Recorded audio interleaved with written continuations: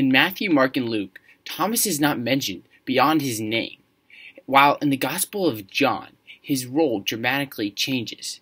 Thomas, the disciple of Jesus, is known for not believing that Jesus had risen from the dead until he physically saw him and declared in John 20 that Jesus was, quote, "my Lord and my God."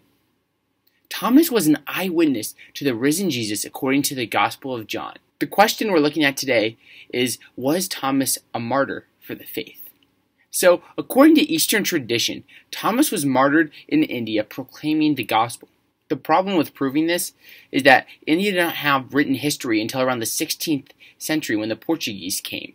So there is only the oral traditions of the martyrdom of Thomas.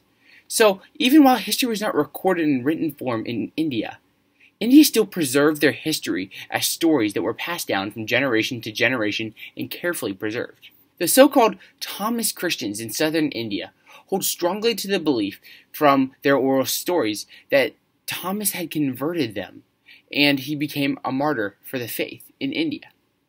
There are good reasons to believe that this oral tradition is reliable. First off, why would there be this tradition about an apostle from a foreign land converting people to his faith if they didn't actually come?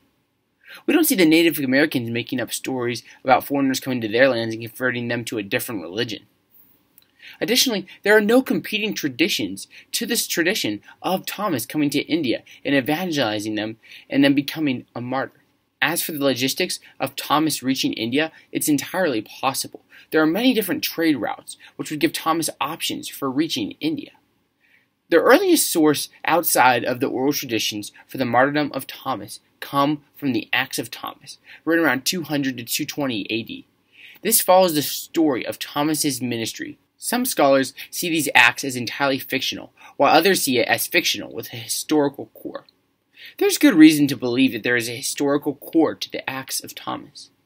In 1834, a collection of coins was found with the name Gondophares, and these coins were dated to the 1st century AD.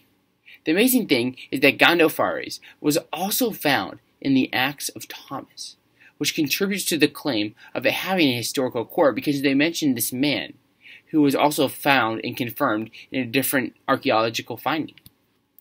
With the historical core of the Acts of Thomas and the strong oral tradition coming out of the culture that didn't have written records, there is a very strong case that Thomas was a martyr. So thanks for listening, guys. I'm Zach. This is Adherent Apologetics. Hope you guys have a blessed day, and I just want you to know that God loves you.